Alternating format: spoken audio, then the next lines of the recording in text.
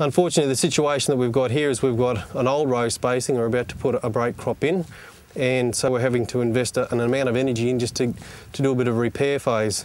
So what we've got behind us here is where we've gone through with a couple of passes with the rotary hoe, and we've been able to incorporate all that green cane trash blanket into the ground, and you think you've done a reasonable job, but we've still got some fairly big lumps of soil that are massive. You can see the rotary hose sliced through there and had another slice out the back, but that soil hasn't fractured at all because it is fairly compressed from the harvester traffic. Now have a look at the soil at the bottom here. You can see where the rotary hoe blades have been operating.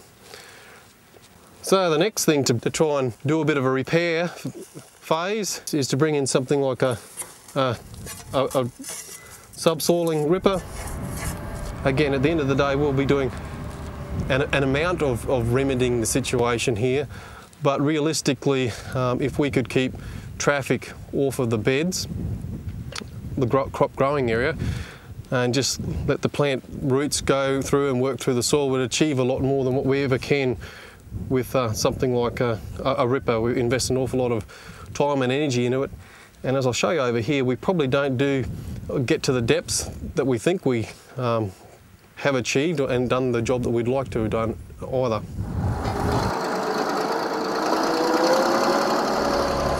So this is the type of energy that we need to invest into the ground to try and get rid of that compaction. I'd like to have these in a little bit deeper, but the amount of trash that's in the soil, I can't actually get it to clear the frame.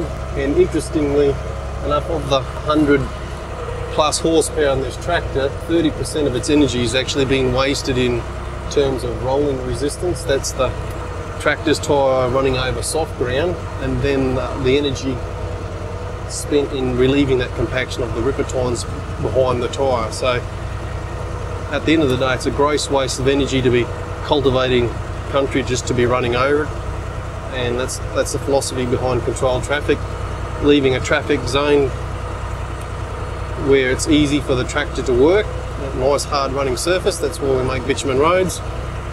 As you can see here now, this is where the ripper has gone through. We've got a much greater depth of loose soil than what we had previously before. We have to have our tines spaced out at a reasonable distance to make this amount of trash to flow through the implement. But what we end up with in the situation is a bit of a sawtooth effect, where we're getting nice loose dirt and then compacted, loose dirt, compacted.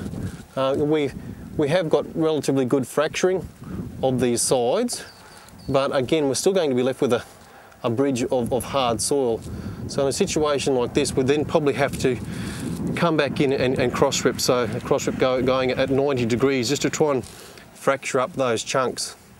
So once I've done that big renovation, from there on, if we can use precision controlled traffic, we will not need to invest anywhere near that amount of energy next time.